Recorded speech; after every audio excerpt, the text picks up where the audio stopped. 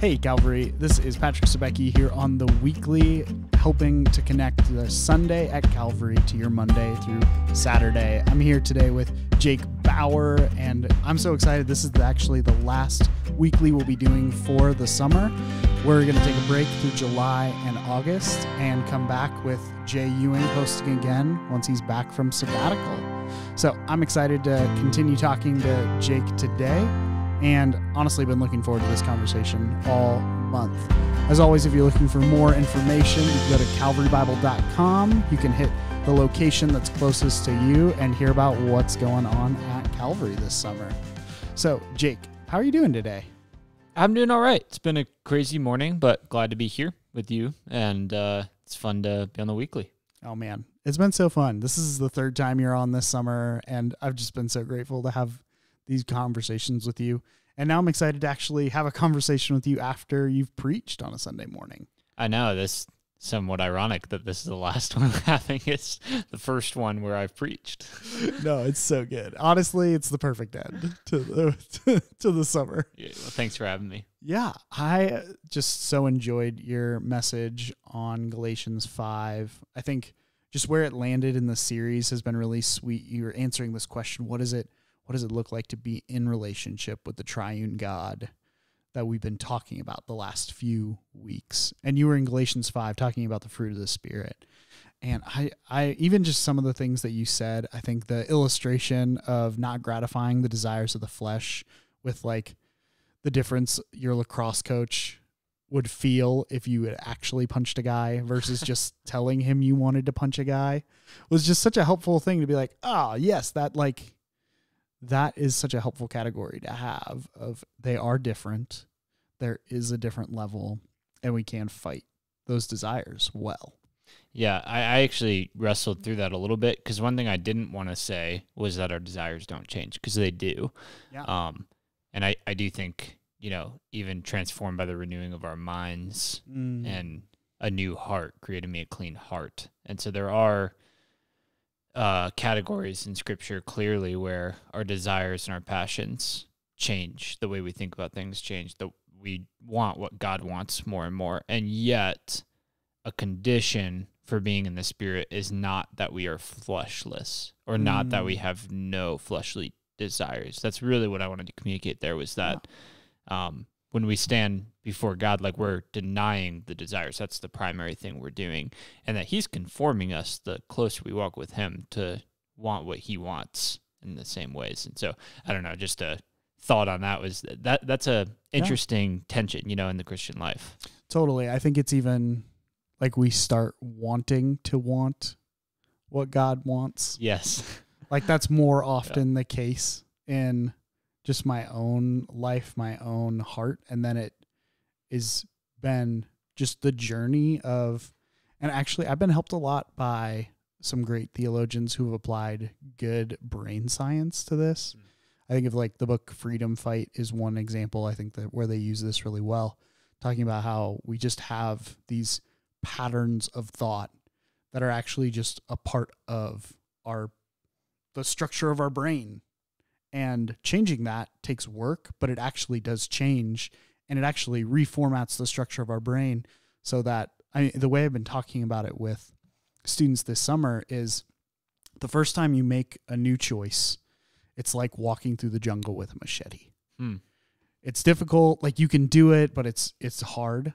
But the more you make that choice, the easier and the clearer that path becomes, until it becomes the easiest path for you to take. That's great. Yeah, I really like that. Yeah, the hard part is all of the easy, clear paths when we first become a Christian are the ones that are the desires of the flesh. Yeah. That's all. And you see in people's lives who become transformed by the gospel something really similar. There is a reality where the longer you are a prodigal, the more difficult it is just logistically to come back into the church. And never impossible. God's grace goes to the deepest areas of sin in our lives. But the more choices you make, the more that you go down a path that is full of sin or that is deep in the depths of your own sin, it can oftentimes be really, really complicated and logistically difficult to get back into the church. And what I specifically mean is you just break more bridges. You burn more bridges with relationships, or even with, like there's serious consequences to certain sins, just in an earthly sense to our bodies or whatever else. And that's just true. And yet there is, his grace still abounds all the more and helps us. But there is a sense where it's the more good choices you make that are in line with the will of God, the easier it is to stay on that path. The more poor choices you make that are in line with the flesh, the harder it is in some senses to come back from that, or just the more friction there is in that. Yeah, just even having a good category for thinking about how humans actually change for the long term is that, it's not this like shock, and then you just use your will to power through all these obstacles and all these things that are totally new and totally foreign. I think of even just I just talk with so many students, and college and high school students, honestly, about the practice of reading their Bible every day. Just getting time with the Lord every day is such a struggle. And I think it's just a struggle because it's something you don't do. And I even talk about how like this can be easy, and you can give yourself ways to go about this. So like I talk about the 7-minute quiet time is like one of my favorite things, because everyone has 7 minutes in their day. And I actually recommend to people who are doing it for the first time, I was like, you should actually like time yourself, like take 1 minute and pray, and then take 3 minutes to read scripture, take 2 minutes to apply it to your life, and then take 1 minute to pray. And use only 7 minutes, but do it every single day. Because then you get to a point where this is just something I decided to do once I became a Christian in college, and now opening the Word, getting time with the Lord, praying, it just comes so much more easily to me. And it's just easier to slot into my schedule because I've been making intentional time for it all these years. But it started with 7 minutes. And frankly, a lot of that 7 minutes was like the middle of the day between classes. And I remembered that I hadn't done it that morning. Yeah. Yeah, that's so great. And I'm thinking about, I think one of the biggest responses that I see from people and why it's hard to get into the scriptures is that they just don't see change, or they don't, it doesn't feel like it's actually long-term transforming things for them. It doesn't feel like, well, I didn't get anything out of it this morning, or I don't feel like I'm getting anything out of it. I feel dry. And first off, sympathize with that. I understand. I've been there and have read scripture before and walked away and gone, what was the point of that? But I read something recently in a book that I thought was very helpful. Basically, what was the book? Is Wordsmithy by Doug Wilson. But that is the book. Not a huge Doug Wilson reader, but this one was really helpful. And one of the things he says in it is basically the things that transform us the most in life are the things we don't remember. And so he uses the illustration of infancy and says we are the most formulated in the first 5 years of our lives. That's what sets up, in some ways, large parts of who we'll be and who we'll grow into. And how much do you remember from the first 5 years of your life? And one of the things he says in there is, if we're reading for retention all the time, and that's our one qualifier for, is this shaping me? Is this forming me? And our goal is to read for retention, just to retain information. He's like, you're going to feel like your reading is a failure. You're going to feel like, oh man, I just don't remember every page of that book I read, or I don't remember every concept that came out of that. And he goes, you are being shaped by the process of reading, not by simply the things that you remember. And I thought that was a really helpful way to think about reading the Bible, where I go, sure, maybe on any given morning, you're not going to wake up and go, this is transforming exactly how life is going to go for me today. But it's the long-term, daily coming back and returning consistency to the scriptures that shapes us and molds us into people. And it's 20 years down the road, you're going to look back and go, wow, who was I when I started? Who was I when I started reading the Bible, and how has that shaped the trajectory of my life? I mean, honestly, that's the way I feel. I think I know I'm in a different category compared to a lot of people at Calvary who grew up in Christian homes and have been believers their whole lives. I get that. But honestly, I think Tina and I have this joke about who I was as a 19-year-old. And it's just like freshman Patrick is like a different person than like anyone else that I have been. And so, and she'll quote, there's a great quote from The Meaning of Marriage by Tim Keller about how you're never married to the same person who was at your wedding. Wow. Because you and your spouse change over time. Probably change each other. Totally. Yeah. But and he's tackling this idea of like people have this expectation of marriage of like, this is the person I love, this is the person I want to spend my life with. And then a few years down the road, that person changes and it's really hard. And that's actually the source of a lot of divorce conflict. And he's arguing that, well, you shouldn't have expected that person to stay the same. Like you can't even expect that of yourself. And so it's interesting. He's almost arguing the flip side of like, you're going to change inevitably as a person. So how are you going to change? Yeah. And that's not a question he deals with in The Meaning of Marriage, but I think it's a great question, even thinking like, okay, if the fruits of the Spirit are fruit, sorry. Thank you. Singular. There it is. Fruit of the Spirit. Sorry. Hey, I had to change that category in my mind as I was studying this passage because it just slips out, where it's the fruits of the Spirit. I love to, but it's just not in there, Yeah, it is singular. And even I just think the picture I use when I introduce the 7-minute quiet time is actually just from John 15, where Jesus is talking about how he's the vine, we're the branches. And you know this, but I grew up around a vineyard. That's just what my dad does. And we would talk about how if you didn't have some way to structure the vine and the branches, a wire for the branches to hang on, or a pole, or even a trellis is a square lattice work that the vine can climb up, you would just have a weed on the ground that would never bear fruit. And so what you need is that structure for the vine to grow up and for to hang. And then actually after a few years, it'll be there by itself. Yeah. Like it's strong enough and supportive enough that it doesn't need the structure anymore, but it required the structure at first to bear fruit.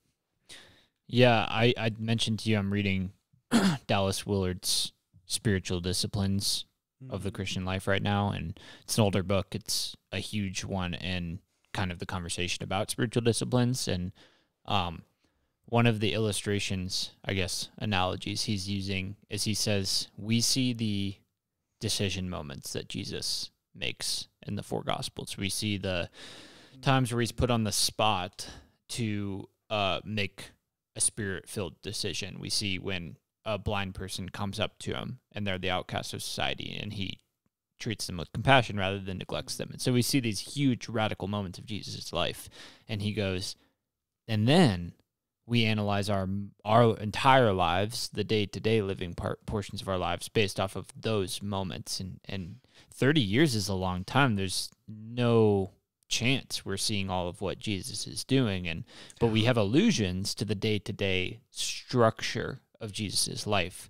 And Dallas Willard basically says, why do we expect to produce the acts that Jesus produces in those on-the-spot moments if we don't have the systems in our lives that create the kind of person who does those acts? And so he talks about the spiritual disciplines in that sense, where he goes, like, it's not, it's the disciplines, the day-to-day, minute-by-minute living of our lives that shapes us into the people who can make the right decision.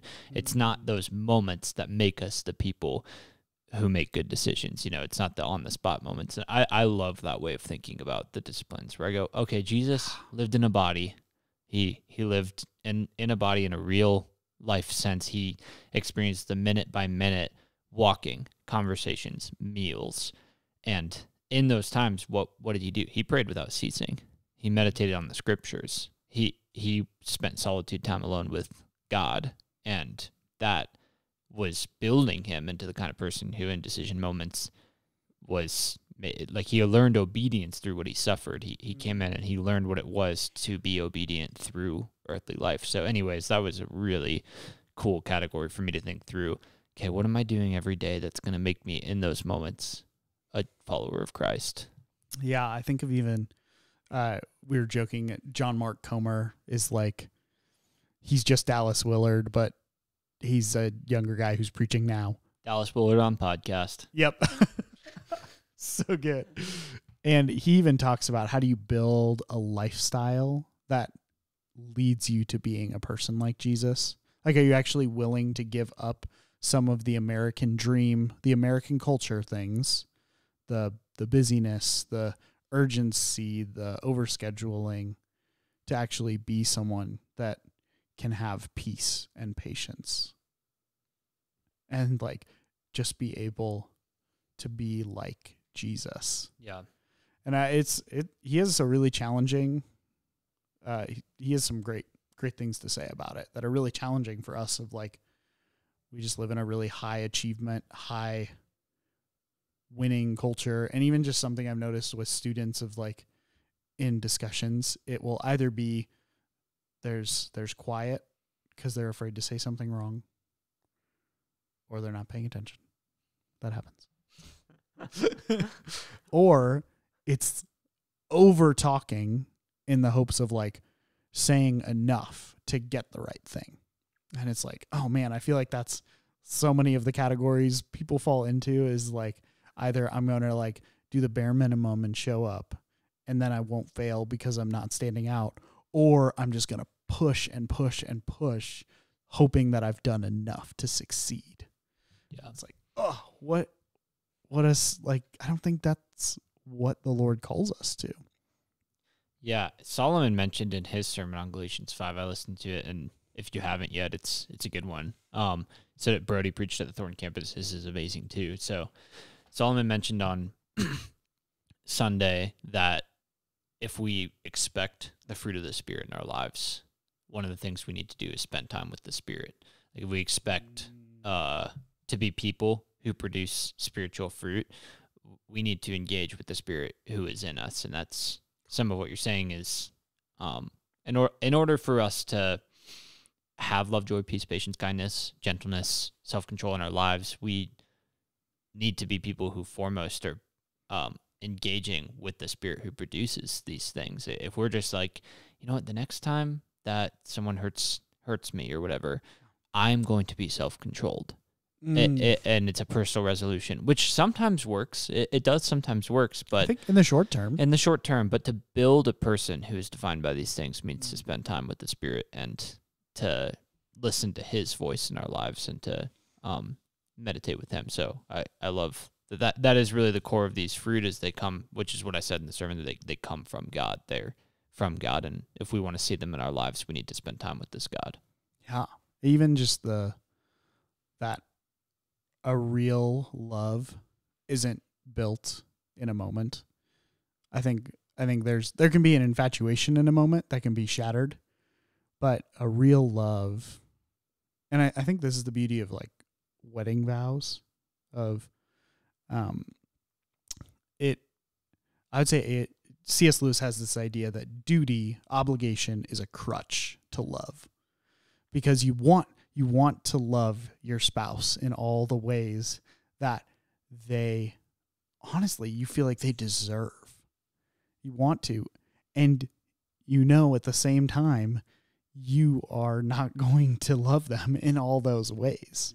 And so what it often becomes, and I think this applies really well to even just spending time with God, even when it doesn't feel like anything is happening, is like, but I know it is good for me to be spending time with God, even if I don't feel the love that I want.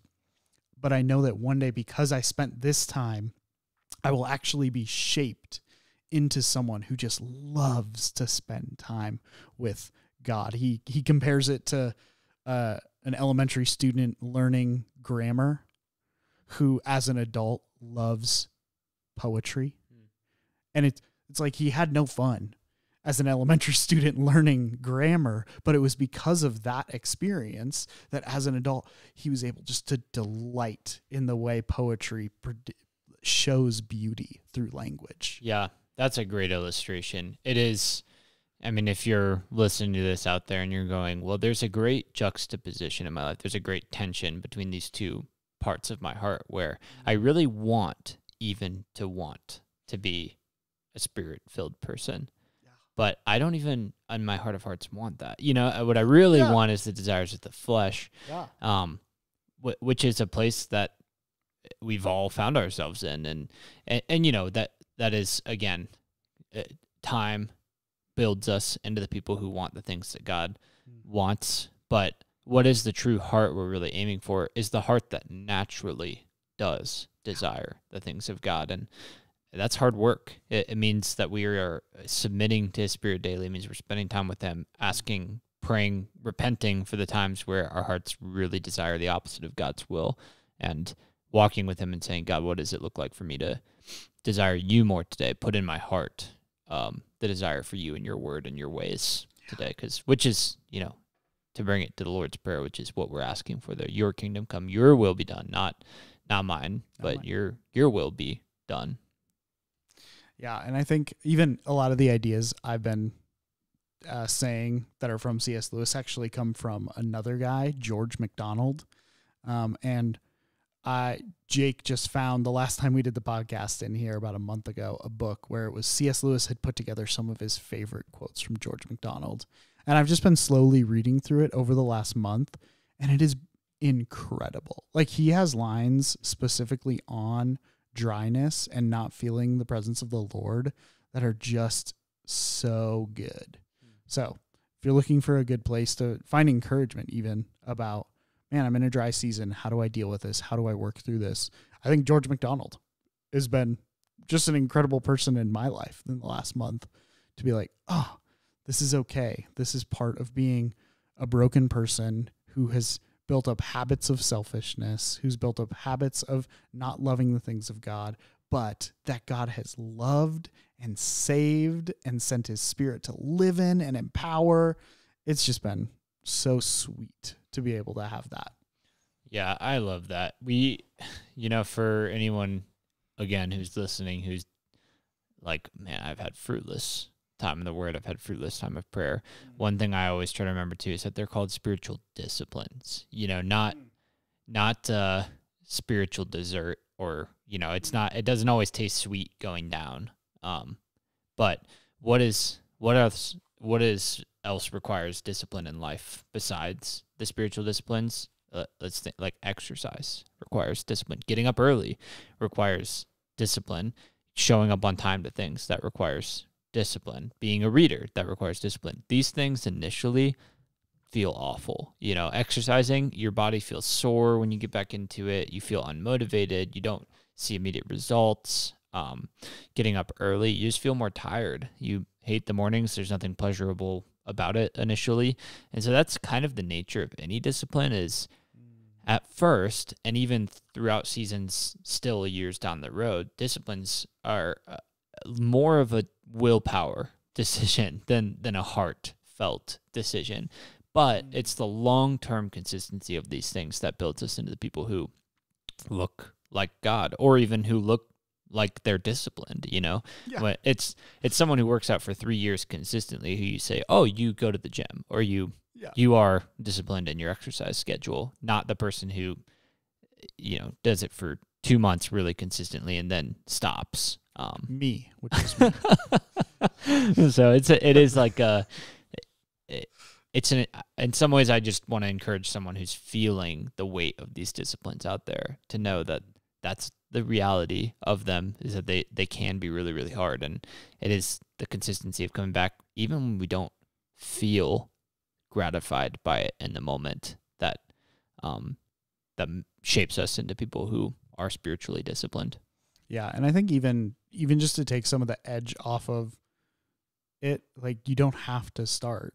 Like, no one has to start with the hour-long quiet time where they're praying and they got their prayer shawl. I'm making up we have this imaginary picture of what the superstar Christian looks like.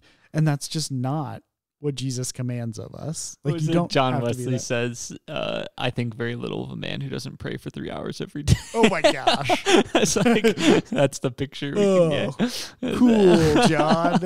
Yeah, that's. I'm thought very little of by John Wesley.